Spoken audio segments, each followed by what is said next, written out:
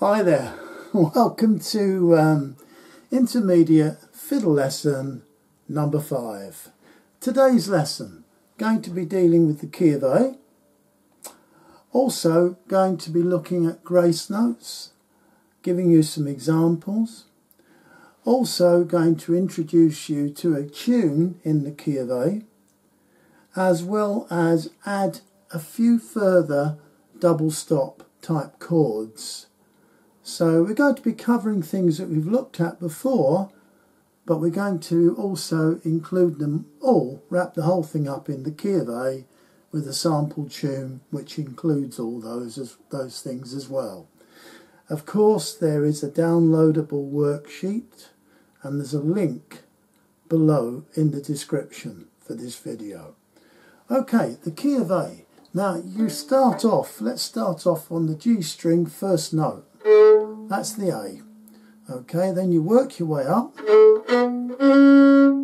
That's a C sharp, and that's in the sharpened position. Then we go to the open D, E, F. Now we have this sharpened note, which would normally be a G, and it's actually a G sharp, but it's generally called A flat.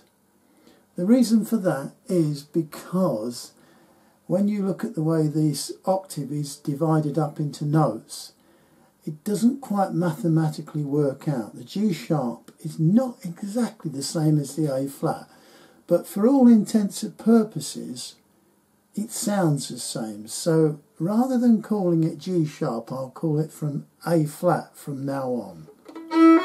A flat, now A, B, C sharp, and then D, E, F sharp, A flat, A, key of A.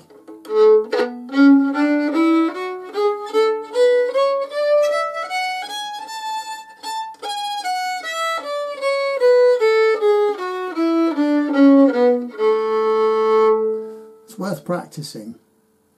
Moving on, simple tune. You'll see that coming up on the screen now. I'll play the tune for you.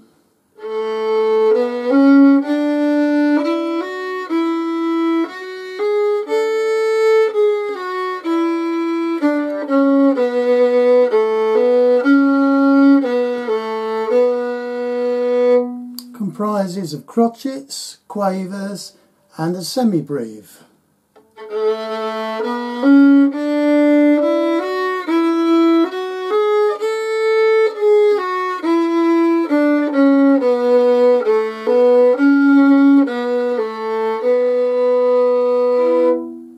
Okay, let's go up and play by starting on the A string.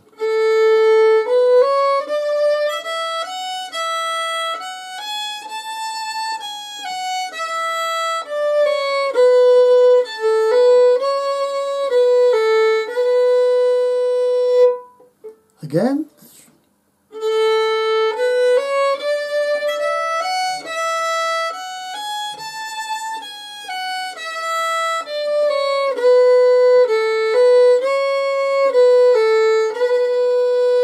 Right, starting from the bottom, and then we'll play it once, and then we'll move on to the A string and play it again. So 3, 4.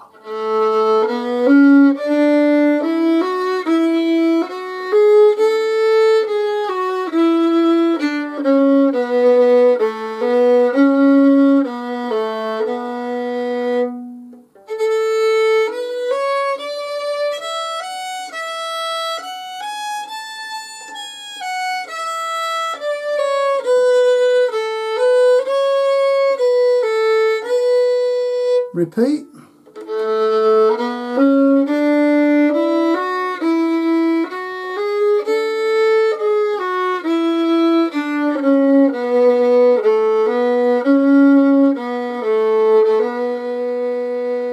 A string.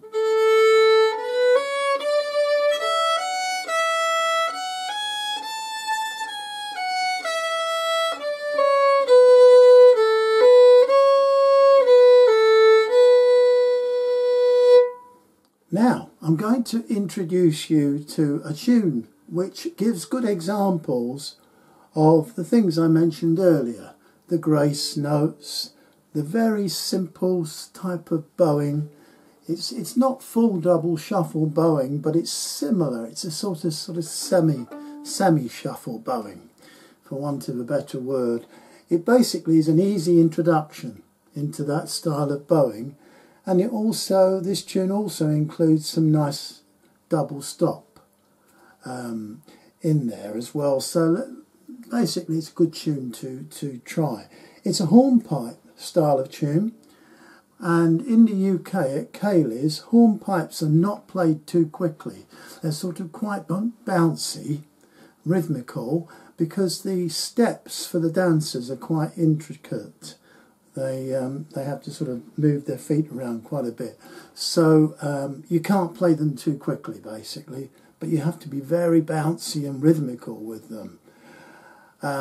So this tune, it starts off with a triplet.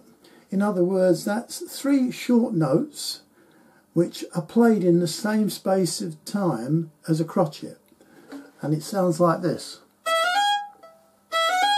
Okay, now those are the leading notes. And then we have 3 measures. And then the 4th measure, you'll notice there's a sort of bracket above it with the number 1. Now what that means is you get to that 4th bracket, you get to that 4th measure, and then you play that and then go back to the beginning. It's a repeat. It tells you to go back to the beginning. And you go back to the beginning, you play the 3 measures again, and then you jump over that 4th measure and you play the remaining measure, which has got the number 2 written above it. So it's basically like a shorthand technique for abbreviating notation so it doesn't become too long. You'll follow it as I go along. I'll play the tune anyway. 3, 4.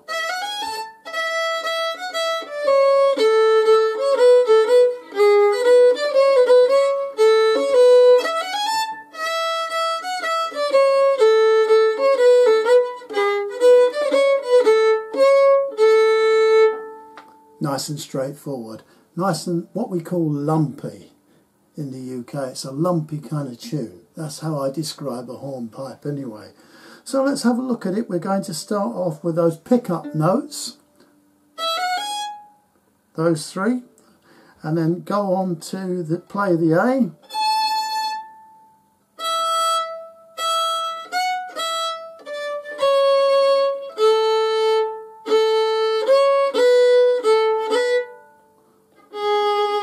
A flat,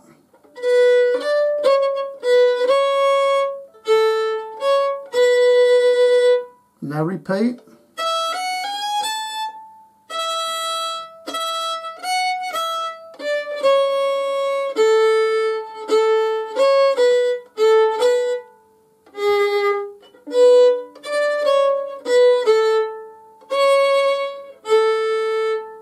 okay, let's pick up the speed. 3, 4.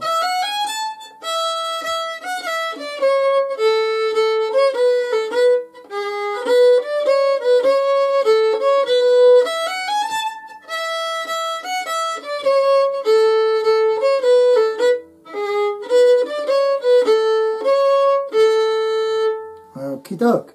Now, those pickup notes, that triplet, I would suggest you play that with 1 bow stroke.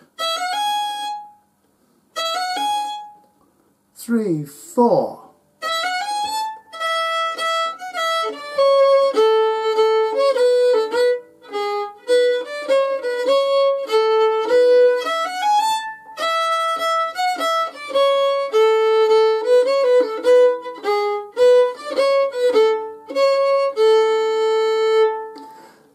You may have noticed when I played the tune the second time, having passed the first time measure and gone back to the beginning and played it again, that second time, instead of going on a down bow for that triplet, I ended up on an up bow. So that's something else worth practicing.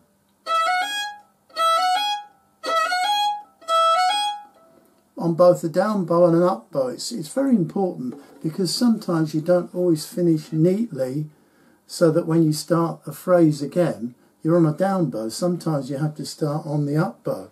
So the best thing is to force yourself into playing in an odd way, really, because it's not the natural way to play. You would naturally just go for a down bow, but try and force yourself into an up bow every now and then.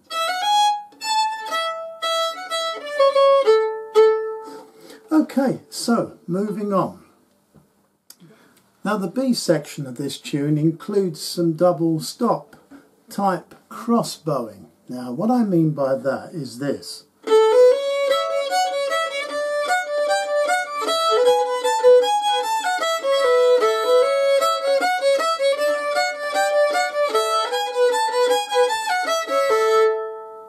Let me just show you what I did there. First of all, in the first measure, I held my middle finger on the second note of the A string,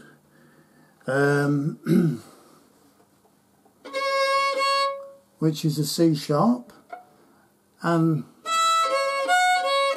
I brought my first finger down on the E string onto the first note, which is an F sharp.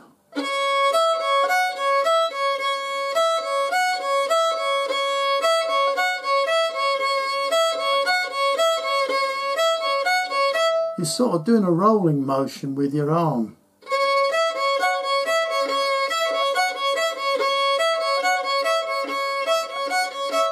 Okay, that's the first measure. The second measure, I've got my ring finger down on the third note of the A string. That's the D. And I'm then bringing down I'm playing this. I've got my first finger on the first note of the E string, which is the F sharp. Then I bring down my middle finger onto the G natural.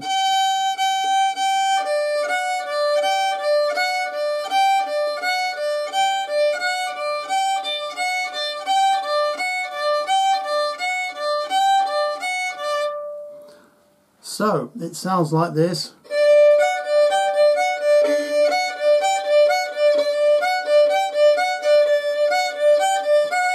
That's measure 2. And measure 3, I'm going to put my first finger on the B of the A string, which is the first note, that one, and I'm going to then put my middle finger on the second note of the E string, which is now the A flat. Those are the two notes, and I'm going to bring my ring finger down on the E string, third note, onto the A. So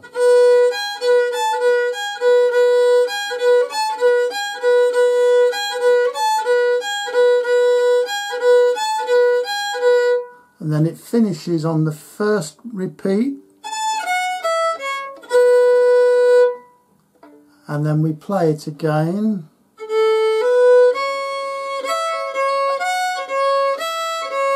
Second measure, third measure, and then we go to the second time repeat time bar.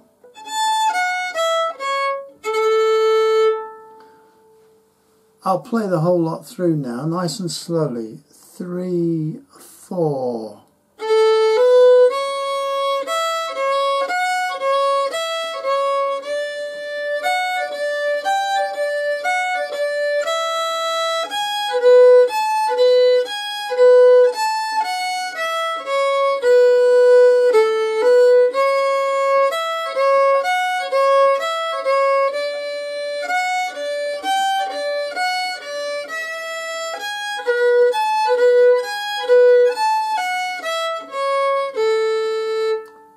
Pick up the pace, 3, 4.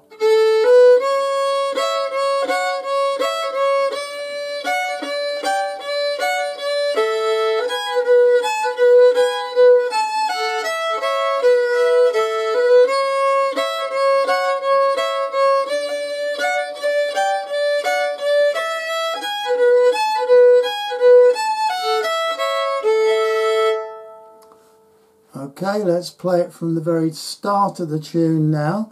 So we'll go through the whole lot. So that will mean that we play 1, 2, 3, 4, 16 measures in total. That's the A and the B. 1. I hope you're keeping up okay.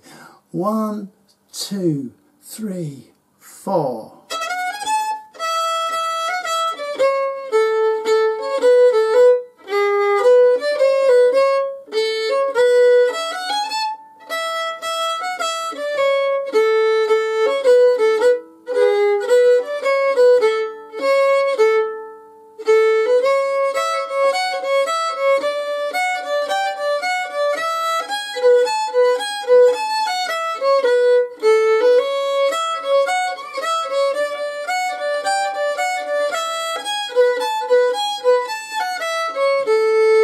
From the top again, 3, 4.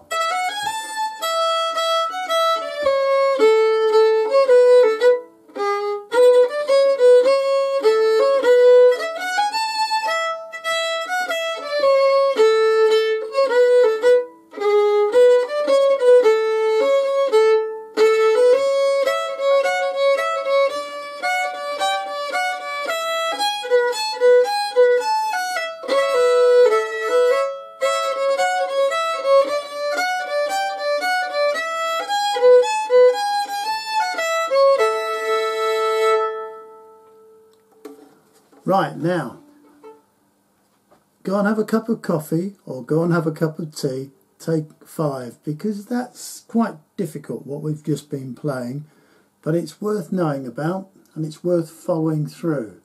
You've also got the musical notation, so you've got something to follow and read and see exactly how the notes are structured. But that's just basically a nice straightforward example of some interesting bowing. It's not quite double shuffle bowing, but it's a kind of cross bowing technique. So it's very common in a lot of tunes, certainly in Celtic Irish tunes you come across that in a lot of tunes. So it's worth practicing and getting it right. Moving on, grace notes. Now I've given you, I'm just going to show you 3 examples. There are lots, but I'm just going to show you 3 that we can include in this tune. The first one, you can see on the screen now an example of 3 grace notes. Now the way they look in notation, they're sort of miniaturized. The notes look smaller. You can see the way that they're written there, and there's a sort of a curved bracket thing underneath that kind of joins up to the main note. Now it's nothing to worry about, because all it means is we just play those 2 smaller notes very quickly. So looking at that first measure there, the note is C. It's C sharp, and I can see the 2 smaller notes, the 2 small grace notes, are a C sharp and a D, and then it goes back to the C sharp, which is the main crotchet note. So what it means basically you have to go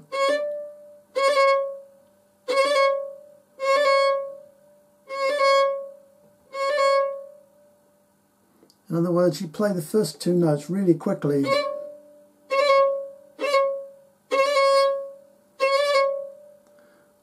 and the crotchet is held for obviously a slightly longer period of time.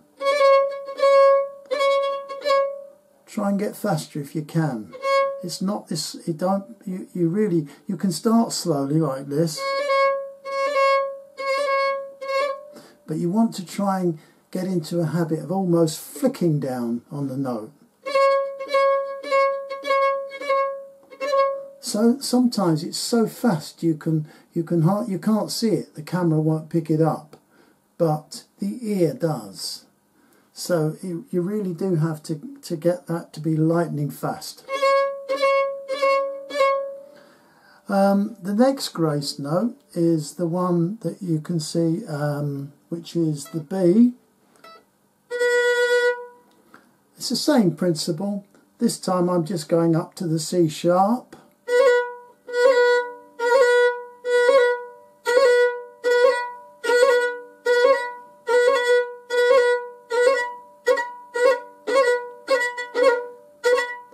Practice, practice, practice that. Spend about, well, spend some time in your practice sessions just trying out these grace notes and trying to get the speed up. And then finally, in the last measure, there's a nice little roll.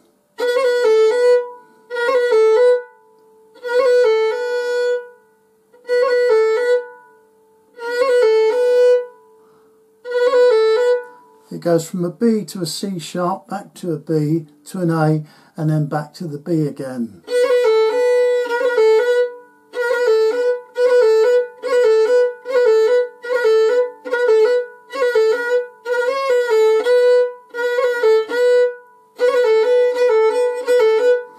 Okay, now obviously don't spend hours practicing these grace notes. It's best to introduce them into tunes and then try and improve upon them when you're playing a tune, which is why I've included some grace notes now into this tune we've just been playing. And you can see measure 2 there's a grace note, measure 3 there's a grace note, and the first time bar, repeat, time measure, repeat, there are 2 grace notes. So let's take a listen to what this tune sounds like, played not too quickly with these grace notes added in. 3, 4.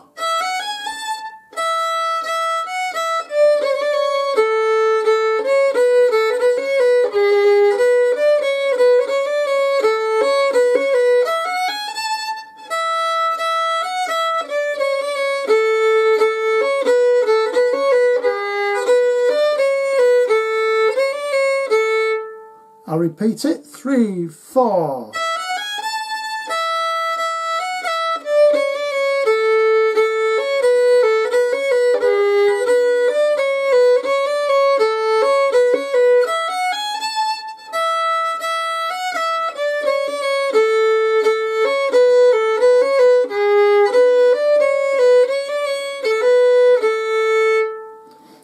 Now the B section. 3, 4.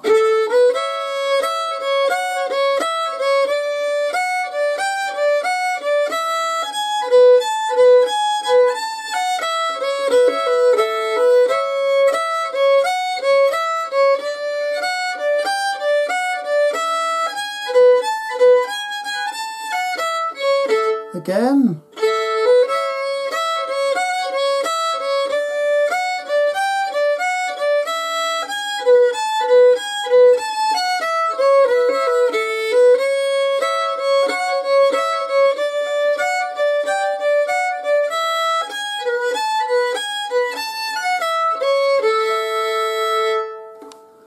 So that's a good example of grace notes being added to a tune to give it a little bit more colour and a little bit more rhythm as well.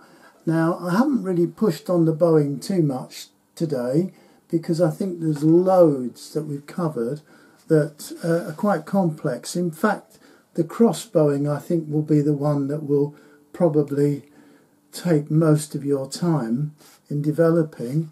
But as I say, it is an important style of bowing, particularly in Celtic, Irish Celtic fiddle music, Scottish fiddle music, because it crops up in loads of different traditional tunes. So the cross bowing is really an important one. Just go through the whole tune again. I'll just play at a slightly brisker pace now. 3, 4.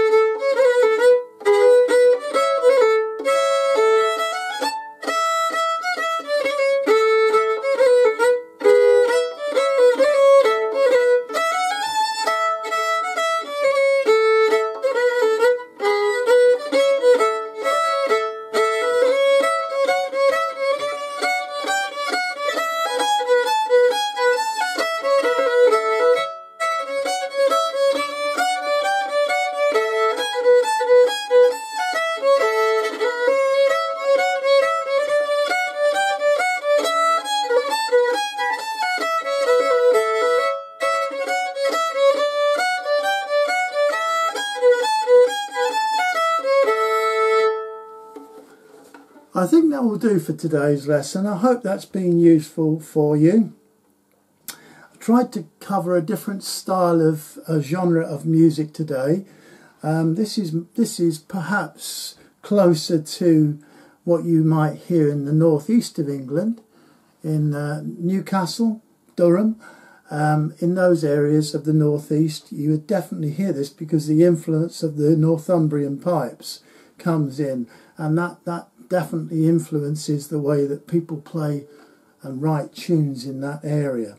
So that's what I've tried to do today, and it's more or less a hornpipe style of tune, which is why it doesn't go lightning fast. It has to be quite sort of bouncy and rhythmical, which I think adds to the appeal. Anyway, it's one of my own, this tune. I composed it earlier on specifically for this lesson, so I hope you've enjoyed it. And once again, thanks for watching this series of videos. I hope they're useful. Please download the sheet music and print it out, or use a PDF or whatever, and have fun with your fiddle playing. Okay, bye for now.